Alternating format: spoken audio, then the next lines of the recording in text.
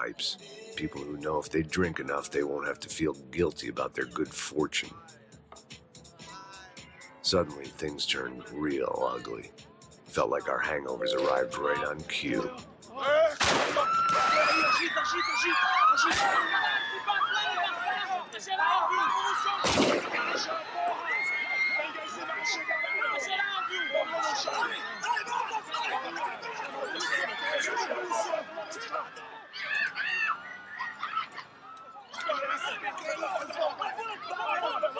Passos! What the hell was that? I don't know what the fuck that was. Let's go. Things had gone from fine to fucked up in about a second, and now there were two idiots at the wheel. Clear. Normally I like to talk about games that not so well or take a little longer to find. This, however, is not the case of Max Payne 3, which was released by Rockstar on the Xbox 360, the PS3, and the PC in 2012.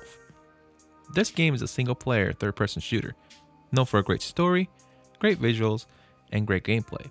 Max Payne 3 is the last installment of the Max Payne series, however it doesn't have any involvement of the original developers Remedy Entertainment or the original writer Sam Lake. However, James McCaffrey does reprise his role as the voice of Max Payne. The story is vast and complicated, and is best experienced by playing through the game. However, I'll give a brief synopsis of the beginning of the game. 9 years after the events of Max Payne 2, Max has retired from the NYPD and spends his days at a bar in Hoboken, New Jersey, basically nursing his alcoholism as well as his addiction to painkillers.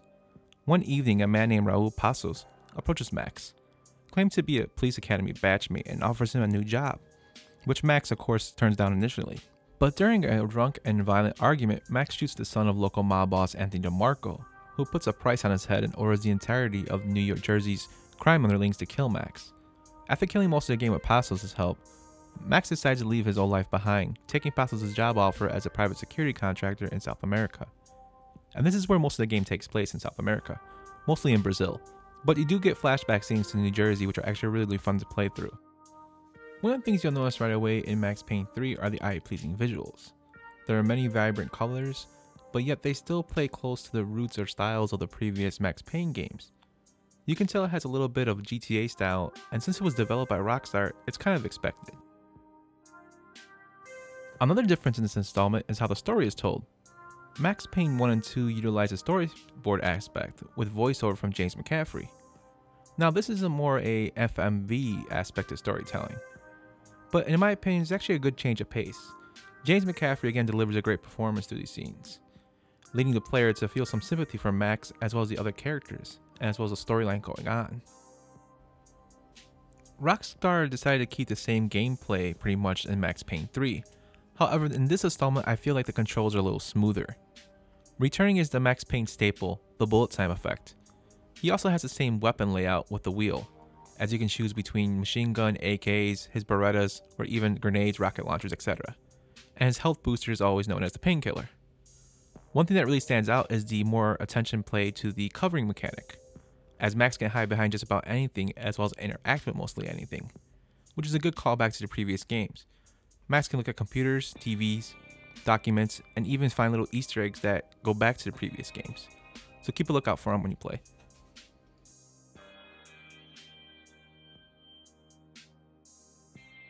The only downfall of this version of Max Payne is that it's not backwards compatible on any of the home consoles.